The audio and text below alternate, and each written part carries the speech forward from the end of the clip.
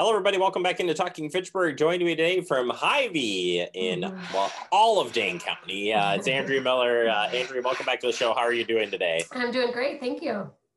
Thank you for being back on the show. And you always give me some topics to choose from.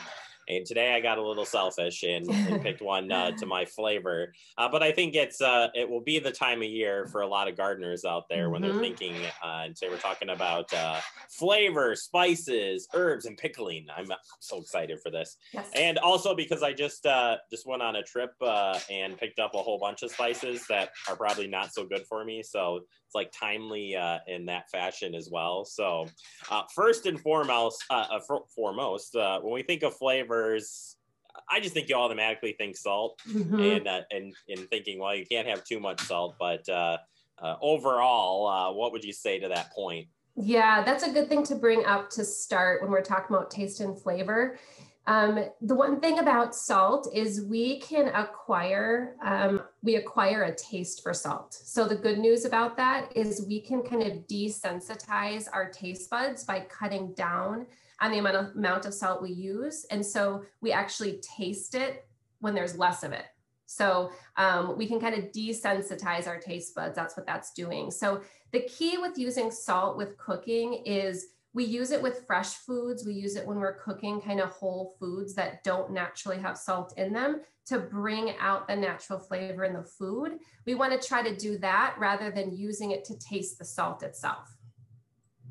Well, then don't tell my wife that, because I may have oversalted a few things here and there, but a good piece to understand. Yes. As far as spices go, what are we looking for when we're trying to find that awesome spice? I'm assuming it's less salt, more realness to it, I guess. Yeah, so the good news about spices and herbs is you really can't go wrong. So you are going to get some nutritional benefit, but really the main goal is to get you a flavor that you enjoy and that is pleasing to your palate. And that might take a little bit to play around with blends or to play around with different kinds of herbs and seasoning, but you really can't go wrong. There's really no bad spice. It's all a personal preference.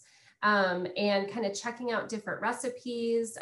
We're including a couple links to give you some really good ideas for even making blends on your own, where you just blend just whole individual spices and put them together. And then also giving you ideas on what to use them on. So if you're roasting vegetables or use them on fish or chicken. So just to kind of flavor up foods that might be bland all by themselves.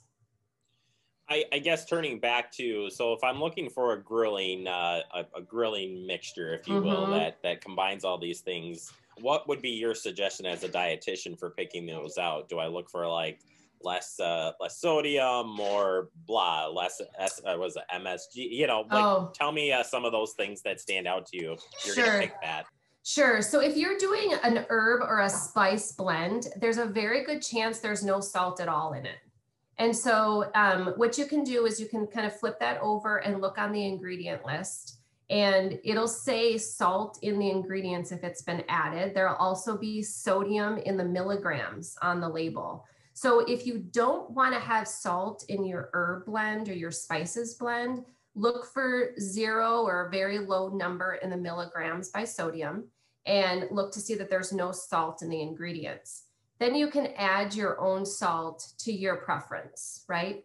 If you're using just single herbs and single spices and combining them as you go, those again aren't going to have any salt in them. So you're kind of just blending as you go. So you're really just looking for what flavor do you want? What kind of flavor profile are you looking for? And that's where it does take a little bit of practice. But again, we gave you some good places to start.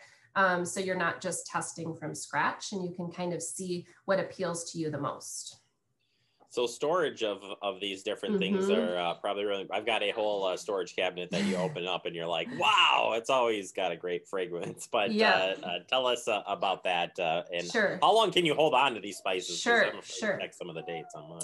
Yeah, so there's a big difference between fresh herbs and our spices. So herbs are going to be like either the flowers or the plant or the fresh pieces of plants. So if you get them fresh, you can wrap them loosely in a damp paper towel, Put them in a zip top bag and keep them in that crisper drawer in your refrigerator. You can do that for up to 2 weeks. So you can kind of just snip a little bit off of it if you're not using the whole bunch in a recipe, and keep it for about 2 weeks. Now, of course, if something's dried, it's going to last a lot longer. So technically, it's 6 months, which seems like a very short period of time if you think of how long you may have had things in your cupboard.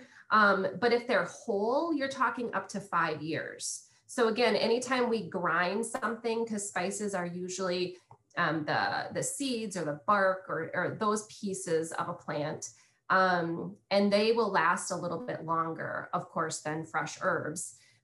So you store them in a tight fitting glass jar, in a dark place if you can, so they're not exposed to light. And actually you want to keep them away from heat. So we don't want them right on top of our stovetop. So try to keep them in a cupboard nearby maybe, but keep them in a nice, cool, dark place. And then they should last for at least 6 months, if not longer. All right, now the big question here, cooking with these things. Yes. One thing that always makes me upset is every time we get together for a cooking segment, I go home and I make these things, and I don't have the spices, but you make things taste so good. So if you're gonna pick, like, you know, your top 4 spices that it's your go-to, Andrea. Yeah. I mean, people want, this is the secrets that the show gives out. Right. What are you going to pick out? Oh, am I going to give away my secrets? Top 4. Yes, you are. Top 4 would definitely be cumin, cinnamon, chili powder, and dried coriander. Coriander. What is coriander? Yeah, dried coriander is actually dried cilantro. It's the seed of cilantro. So I like to have kind of a base of some dried spices, but then also mix in the fresh. So the dried spices are usually used while you're cooking. And very importantly, when you're using ground, they're very delicate. So this might sound kind of odd, but when you're cooking with it, you'll know you want to add it to the food. You don't want to add ground spices to just like a bare pan for very long. So you want to add them to the food, stir for about 30 seconds, and then it's at the point before you might add some liquid. What that'll do is it'll kind of toast the spices with whatever you're cooking, vegetables or meat or whatever, and then kind of lock that in before you add the liquid to the pan. There you go. You don't get secrets like that anywhere else, folks. Right there, Andrea Miller making it awesome for you.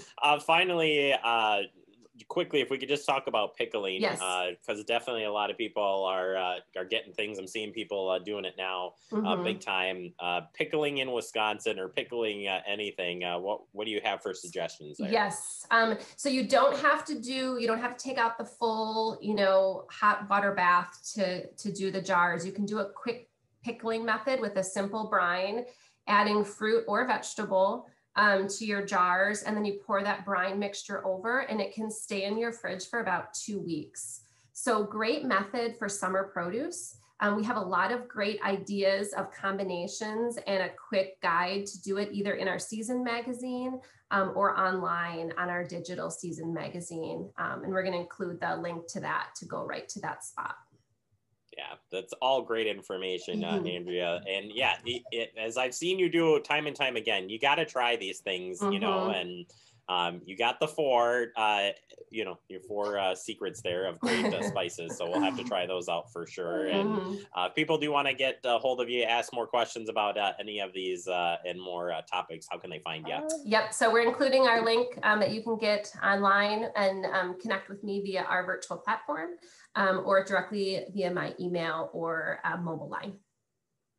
All right. Well, my son's excited to be a part of this segment, so I'm just going to cover this up right there. He likes the spices. I do too. Andrea, thank you so much for your time. You're welcome. We'll talk to you real soon. Okay. Bye-bye. Bye. Andrea Miller, dietitian. Check out the website, check the magazine, and certainly you can set up an appointment with her and ask her questions, and she'll give you those secrets right there, just like she just did. So now you know why you got to tune in each and every time here on Talking Fitchburg. Take a quick break. More to come. You are watching TF.